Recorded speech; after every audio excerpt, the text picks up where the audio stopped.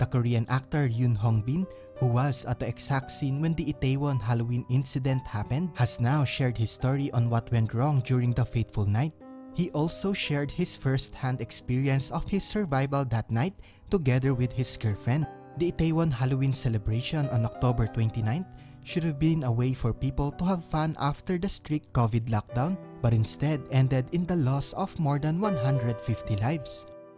The main street was chaos, and I was pushed around the street with my girlfriend despite saying dozens of times that it was dangerous. People shouting "Don't push me" and "push" were mixed. The police were only deployed on the main boulevard, and there were no police officers on the world's food streets, and people were mixed in a chaotic disorder.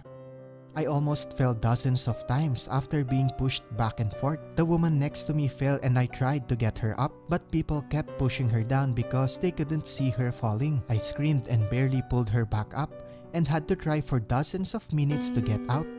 When I entered the reserved bar and went outside to smoke about an hour later, 1 or 2 people began to be carried out.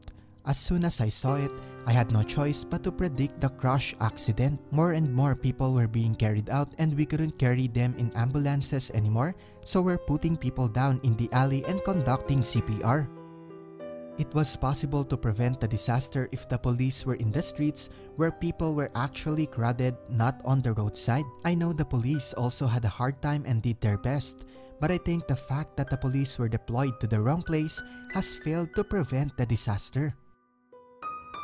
This is indeed a very sad news not only to Korea but also for the international audience as well. According to fans, the whole thing could have been prevented if there were police presence everywhere when the celebration started. But some netizens disagree and said that no one wanted this to happen. Meanwhile, 2 celebrities has passed away because of the incident. One is a 24-year-old actor Lee Ji-han and an aspiring singer Kim Yuna who's also 24 years old.